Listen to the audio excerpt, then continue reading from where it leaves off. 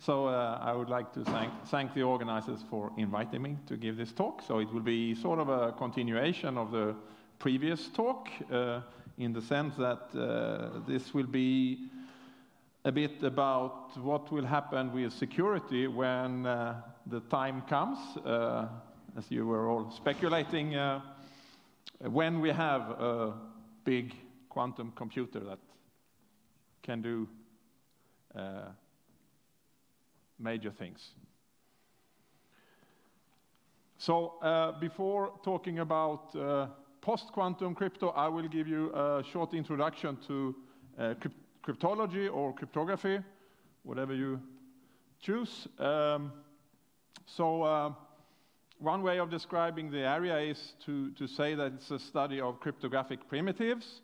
And a cryptographic primitive we can describe as some kind of a black box or a low-level algorithm that takes a certain input and gives a certain output, and it performs some task in a cryptographic setting. So it's usually some mathematically oriented thing. And then we use these boxes as parts of building secure systems. So examples of cryptographic primitives, for example, a cryptographic hash function is probably something you are familiar with. It will compute a hash value for a message. We have symmetric key encryption, and we have public key encryption. We have, as part of public key encryption, something called digital signatures, or at least it's related, and say commitment schemes. So these are just a number of examples, and the list could go very, very long. The definition is also not very precise. It's just a matter of describing how we think about these things. So if you then want to use these things in an actual system, so we can take HTTPS as an example. So it uses TLS, and if you would just go in and have a look on what's actually used in the protocol, so you can see that it's using quite a lot of different cryptographic primitives, like doing a key exchange, doing a signature, you do symmetric encryption using AES, for example, or and additional things. So this is what we do with crypto. So we try to build these blocks that can be used for further things. So if we go to the historic view, so the symmetric part has been around for a very long time. So for example, Shannon already in the 40s made some theory around what we can say about secrecy and these kind of things. But it sort of, in research, it didn't take off too much. It was mainly something that were investigated in military and similar organizations. But the big game changer came in the 70s when Diffie and Hellman introduced public key cryptography. And so the key idea was that, well, actually we don't need a symmetric key that is shared between say, sender and receiver, but we could actually have a public key as the encryption key. So like in this picture here, you'll see, oops, sorry. No, I'm going.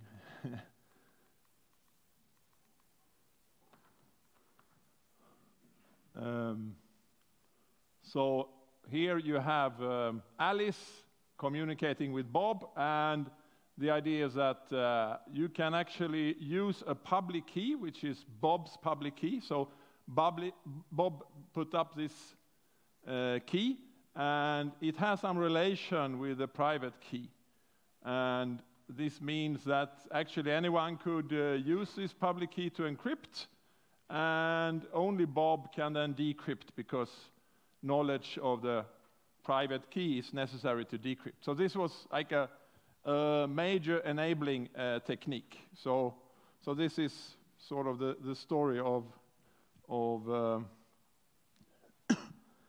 crypto, and very soon after that, we saw the, say, famous RSA crypto system. So I will not spend too much time here, but basically, so what is happening is, if you want to encrypt something, so you have a plain text, then you are computing this exponentiation modulo a number n, and this number n is constructed in the construction phase as a product of two very large primes.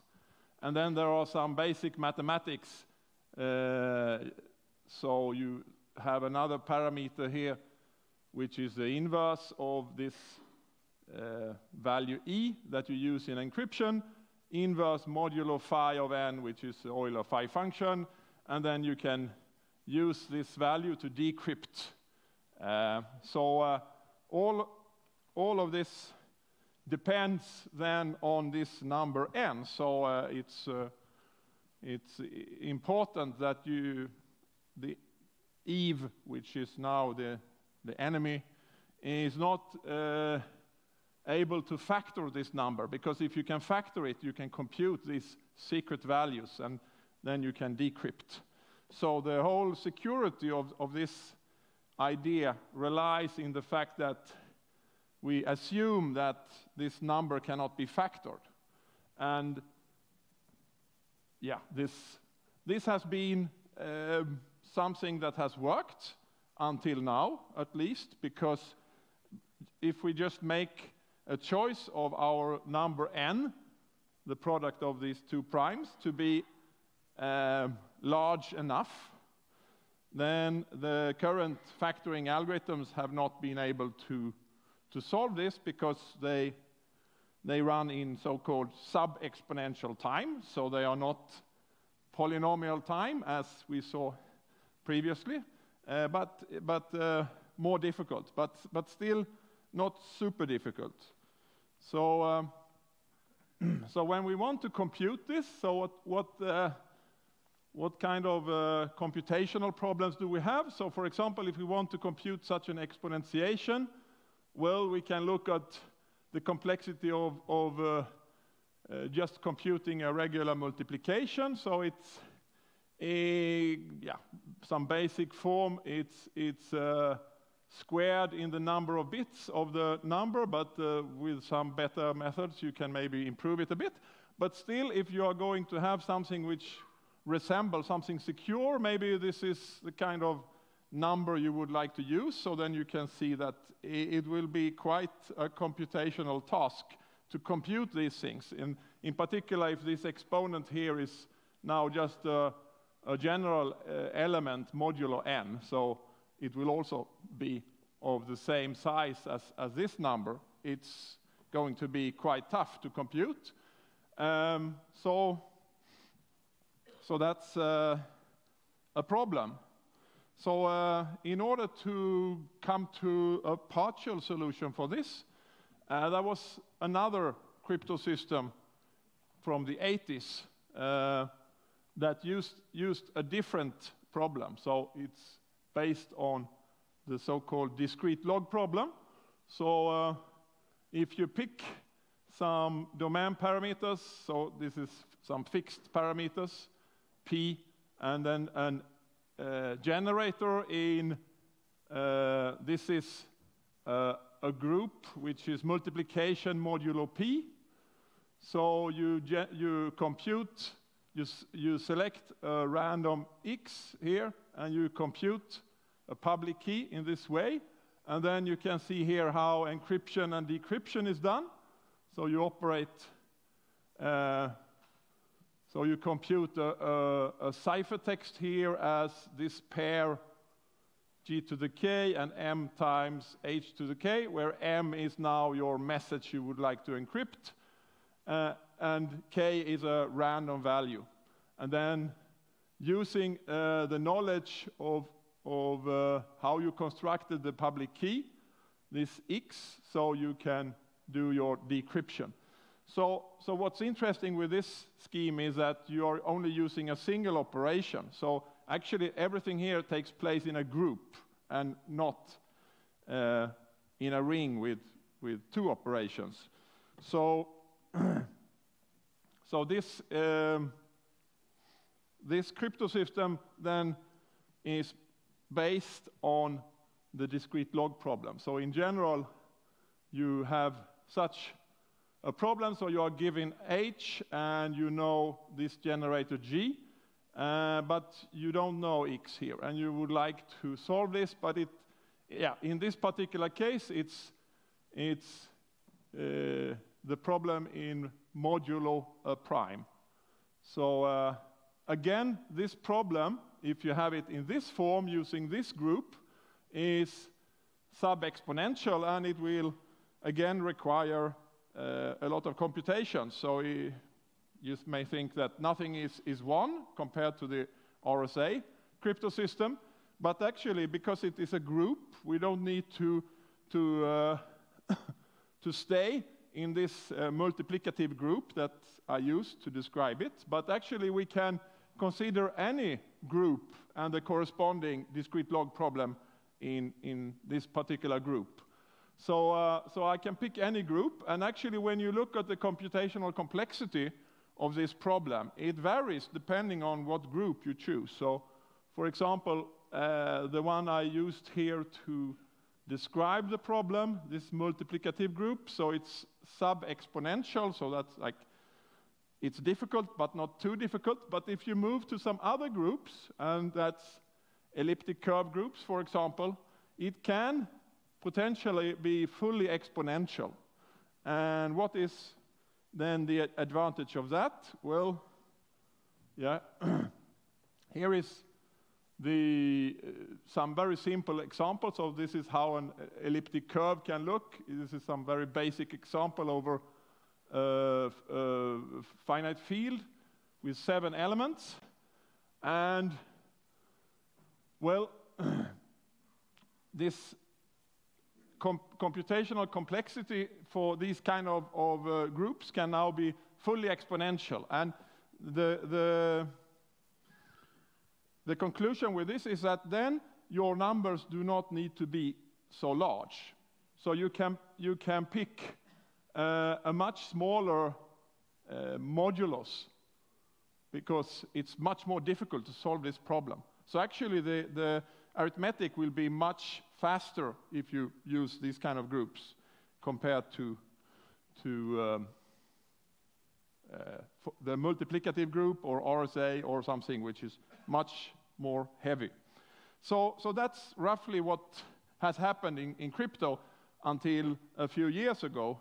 And then we came to the possibility of having quantum computing. So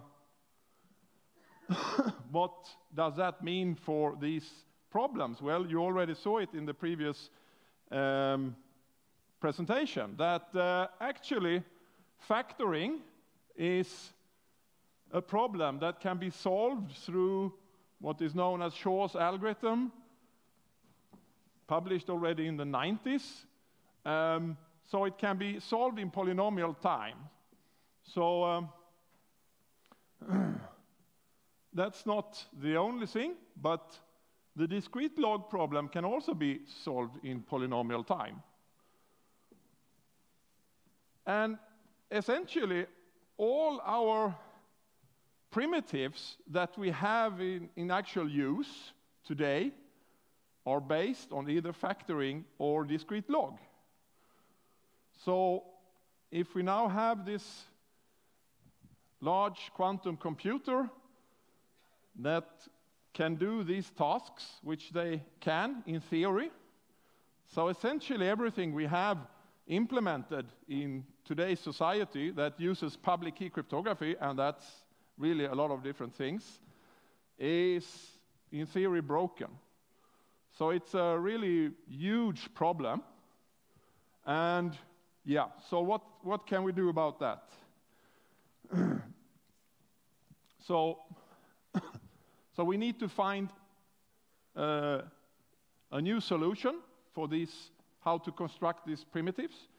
And well, this area that we now enter when we sort of assume that we have quantum computers, this is what is known as post-quantum cryptography. So the study of what we can have and construct and analyze, assuming the presence of a large quantum computer.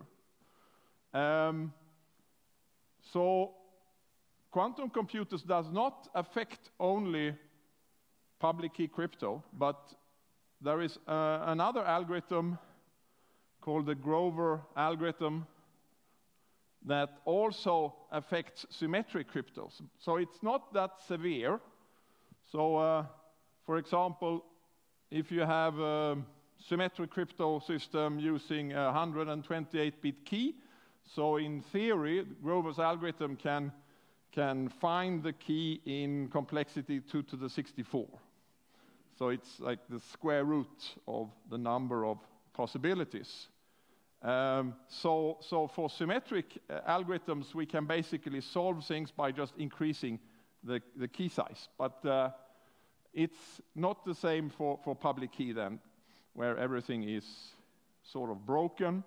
So we need to look for new solutions, and this has been realized some years ago, and there is now huge efforts in trying to find new algorithms, and because they cannot be based on factoring or discrete logs, so we must base them on new problems. And this is what I plan to say a few words on. And for example, NIST, a big standardization organization in US, has currently a big standardization project that is looking into possible new algorithms for this. So, and if we look at what kind of solutions we have, so you can basically split it up in a number of areas where you find algorithms based on different problems. So you have something called lattice-based crypto. So essentially these are problems that have some kind of relation to difficult problems for lattices. You have what's known as code-based crypto, which is the same, but here problems are, or algorithms are related to difficult problems for codes of some type. There are also other ones, multivariate and hash-based, but basically these two are where most of the things are happening. So here is one problem that I will introduce that is maybe the most common one in building these new algorithms. So it's called learning with errors. So if I'm going to explain how it works, so if you take just a linear system of equations and you assume everything is in R, so then we know that if you have full rank in the matrix, then we can solve this and find the solution easily. So there is nothing more to say about that. But if I introduce a couple of slight modifications, so first of all, I define my system instead over a finite field. So for example, in this case, it's over set 13. And now I also have maybe a different representation of my elements in set 13. So I enumerate them from -6 to 6. Everything is done modulo 13. And now, if I only do that change, it will not change the problem at all. It's just defined over a finite field. But now I will also introduce a small modification to each of the equations I have. So instead of having the equation to be correct all the time, I allow for a small error. So I will insert also an error vector. which can either be 0, so it's correct, but it could also be plus minus 1. So, so if I do that, you can see that, okay, so if I would stay with my 5 equations, there would be no unique solution. So, but I will have some more equations so that there will be only, with large probability, at least a single solution. So this might be a problem that we are facing. So the problem is then, if I have these equations here, so what I don't know is my vector S here, and there is some unknown error being added. So how do I find, in the best way, my vector S? So this is the learning with errors problem. So it could, for example, look like this in the solution. So, so this can be slightly formalized. So you can write it up as a learning with errors oracle. So you can ask for equations from this oracle, and you will get some linear combination of these entries in the S vector, added a noise. And your task is, you should try to recover the vector S, and you can ask this oracle as many times as you want. The noise is, for example, from discrete Gaussian, which basically means that, yeah, at least the entries are very small.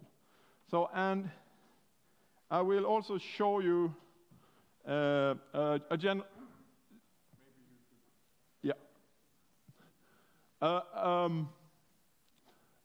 similar version, which is based on rings, is described here. So I'll skip this construction, but if you can see the slides, you can see how we construct such a crypto system based on this scheme. So I'll end with the current things that we are investigating here. So this standardization project, as I mentioned, there are currently 26 surviving candidates in the second round of this project. And there are a lot of related things, like investigating these underlying problems, how difficult they are to solve, and different other implementation problems. Yeah, thanks. Thank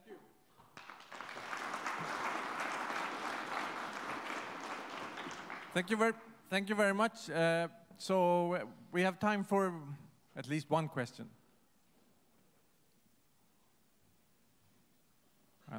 We'll see where we'll end up in this quantum world. But oh, we have one question. Sorry.